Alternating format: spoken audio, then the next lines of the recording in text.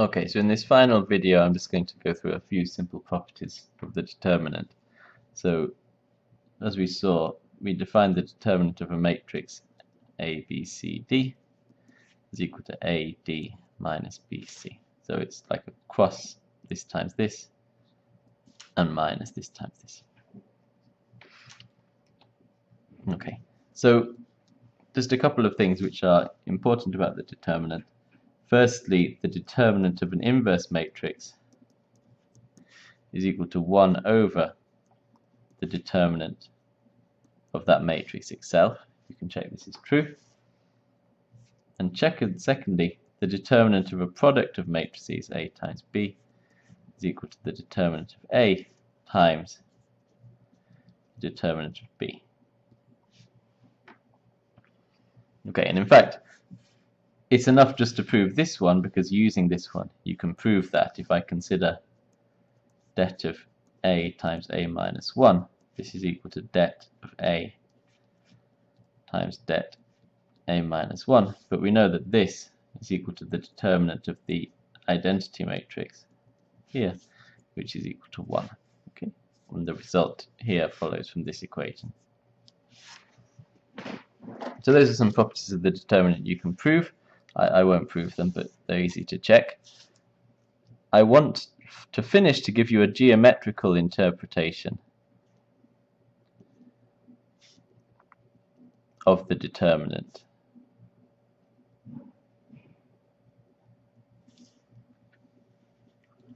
Okay, so to do this I want to consider just again 2 dimensions, and we've got a basis here,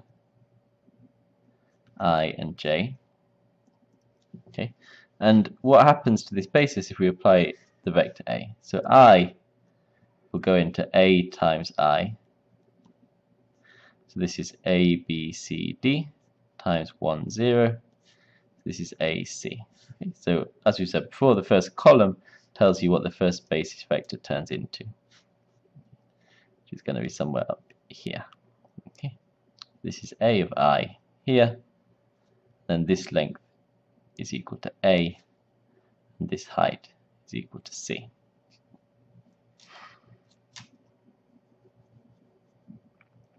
Okay, and similarly, the second basis vector J will go into AJ. It's A, B, C, D, 0, 1, which is BD. Okay, so this second basis vector J will go into another vector up here, something like this. So this vector is A times J, okay. And again it forms a triangle here. The height is D, and the width here is B. Okay, so what I want to work out is how does the area change under this transformation. So if I take the square here formed by I and j, that clearly has area equal to 1. If, let me draw it again down here without the drawings, without the A, B, C, D marked on. If here I consider the same thing, so I have my true transform vectors like this, and I consider the square they make, well, this is no longer a square because the transformation distorts it, but you can see that you'll end up with a shape like this, okay, which is called a parallelogram.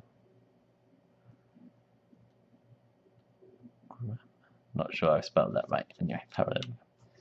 So we would like to work out what's the area of this shape here.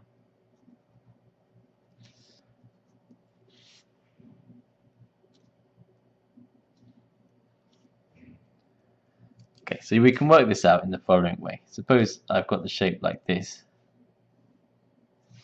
The area of this shape is equal to this length here, L, times the perpendicular height here, H. Okay. So the area is equal to L times H. Okay. And if I say this length here is something, let's call this K. Okay.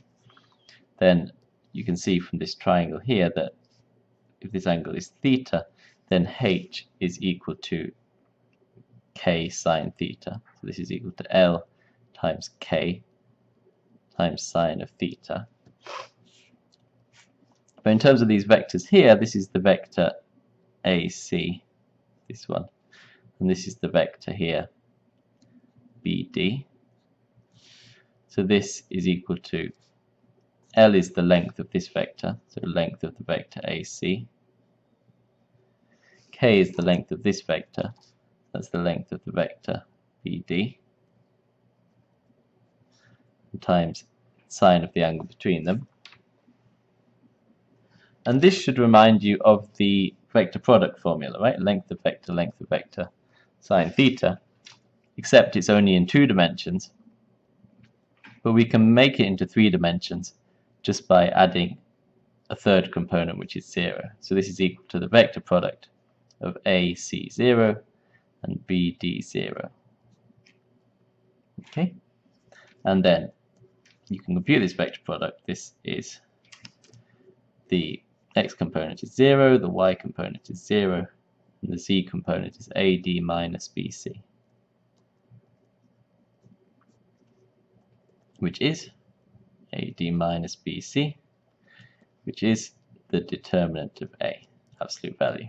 Okay, so this gives you a geometrical interpretation of determinant A. Determinant of A tells you the scale factor by which the area is increased. Originally the area was 1, this little square, and after the transformation the area is now given by the determinant of A. So let me write that in summary. So in summary, determinant of A is the factor by which A increases area. Okay, at least the absolute value of the determinant of A is that. So that's a very important conclusion, and we'll use this conclusion when we talk about generalizing the determinant to higher dimensions. Okay, the fact that the determinant tells you the scale factor of the transformation. Now, one thing I haven't explained, so I just want to say it quickly. The scale factor in area is the absolute value of the determinant, but the determinant can be negative, right? Here, for example, if I take the matrix 0, 1, 1, 0, then the determinant of this matrix is minus 1. So what does it mean, the minus sign? Okay, and I can quickly give you the answer. It's to do with the orientation of the area. What that means is if I start with the square here, I can give it an orientation by telling you the way to go around it. So let's say we go around it counterclockwise. So that means I would go around it this way, and this way, and then this way, and then this way. Okay? So I'm going around the square in this direction. Now after the transformation, if I consider the parallelogram, what happens to that direction? I go this way, and I go this way, and I go this way, and I go this way. Okay. So after the transformation, I am still going around in the counterclockwise direction. And the rule is, if this is true, so if you start going in this direction and you finish in the same direction, then the determinant is positive. But if you start going in this direction counterclockwise, but the transformation turns you into a clockwise direction, then the determinant is negative. Okay, we can quickly show it with this matrix here. All this matrix does is swap I and j, right? This is I, but it becomes the second basis vector. This is j, but it becomes the first basis vector. So if I just do it down here where we've got a bit of space left, if A is 0, 1, 1, 0, then what does that do? You start off with the two basis vectors here, I and j, and it maps into the same vectors, except their order is swapped round. So this one is now A of j, and this one is A of I here. So if I make a square by doing I first, then j, then minus I, then minus j, you see that's taking me around in the counterclockwise direction. But here I do I first, and then j, then minus I, then minus j, you can see that this is taking me around in the clockwise direction. So the direction around the square has been reversed. Here it was this way, now we're going that way. Okay. So if a transformation reverses the direction around the square, then it has a negative determinant. And that completely defines what the determinant is. So the length, the size of the determinant tells you the scale factor of the area, and plus or minus tells you whether the direction is reversed or not. And as I said, we'll see that these ideas about determinant in this geometrical interpretation generalize to higher dimensions, which is what we're going to do next week.